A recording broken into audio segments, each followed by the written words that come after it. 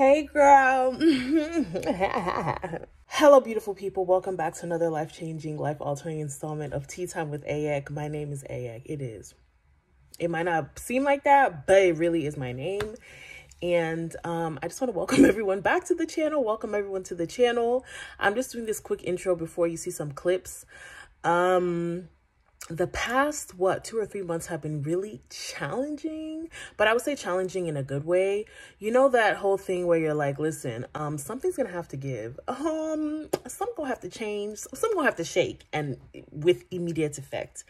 And that's exactly what happened from like November to today. But I was able to pick up a project that I had been working on. I don't know if I told you guys about my podcast.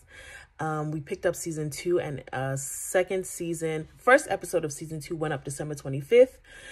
Around that time, I also started a new gig, a new project. So there was just kind of a lot going on. You know, the whole passport wahala, everything just was going on. And that was kind of my excuse to go MIA on YouTube. But I'm back, kind of. I'm tapping back in a little bit. I'm really trying to figure out how I want the content to be for YouTube, because YouTube has changed so much. And I just want to make sure that I'm giving the girls what's going to benefit them and what's going to bless them and what's going to be good for them.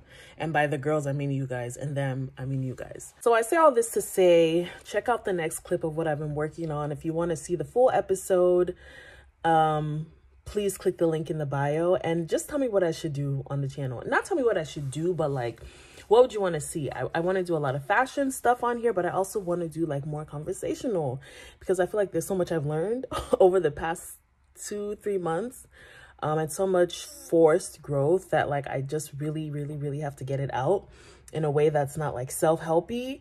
So I'm trying to figure all of that out. Thank you so much for sticking with me for the ride, and thank you for all the new people.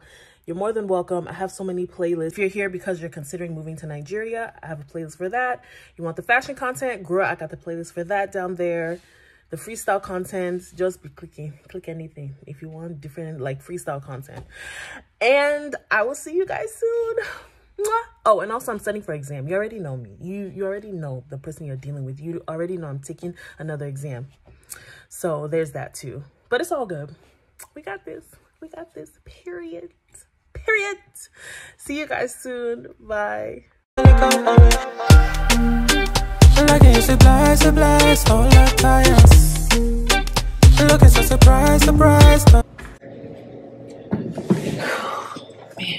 it's easy.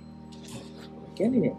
Hello, beautiful people. Welcome back to season 2 of the In Between podcast. I'm so excited to be here and be doing this after a very long hiatus. Guys, before I even say too much, we're taking it to the next level. We're going far in this life, in Jesus' name. We're now on YouTube. So if you're watching on YouTube, welcome. If you're listening on Anchor or Spotify or Apple Music, Apple Podcast, you are more than welcome to the party. Let's get into it. I feel in this new season and moving forward, I do want to focus more on personal vulnerability. And you know, the funny thing or the fun thing about trying something out for the first time is you get to learn lessons, right? You get to see your mistakes and you get to grow. I do honestly feel like I was too uptight. Even as I'm looking at the camera, if you're listening on the podcast, you cannot see me, but I'm here like, hello, welcome to CNN. My name is Ayek. It's giving that energy. Everything I was supposed to learn in the 7 years of my 20s, it was combined or compiled into like the last 6 weeks. Honestly, like the past 6 weeks. And it was not giving at the time.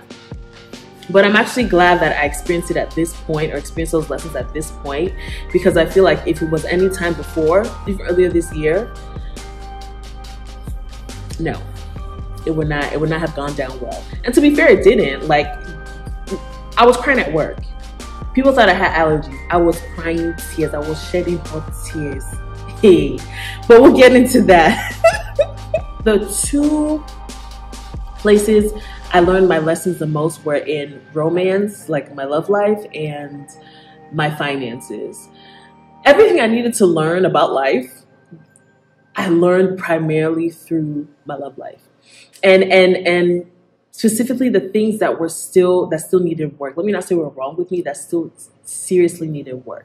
My self-worth or my self-value needed a lot of work. It never occurred to me until this year that I cannot stand to look at myself in the mirror. And I know you're thinking, oh, well, is it because of your size? Is it because you're big? That kind of has something to do with it, but it was also just like, I felt disgust for myself. I felt not good enough. And not even like lower than not good enough, like just not good, right?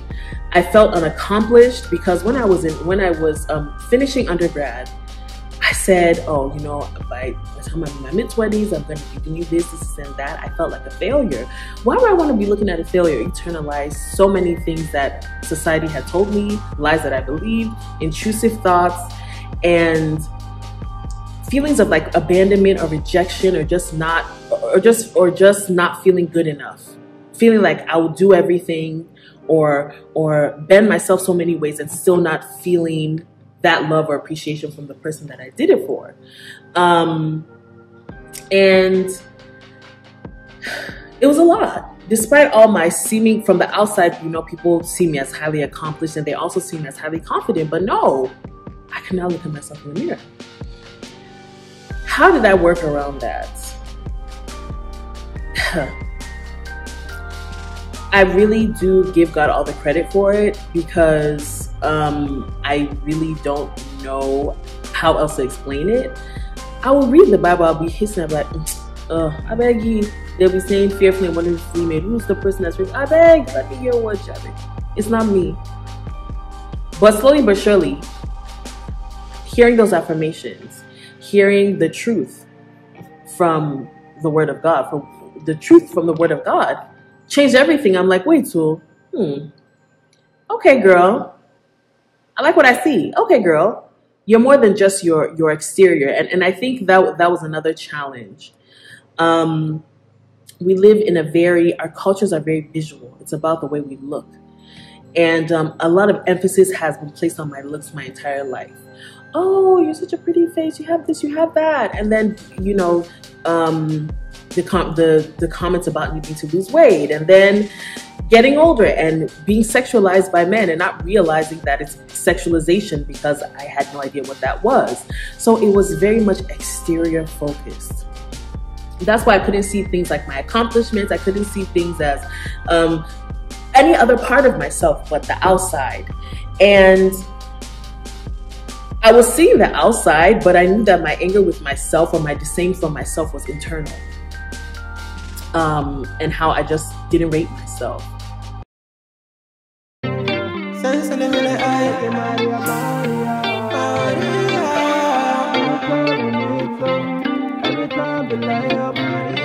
Everything go from Maria.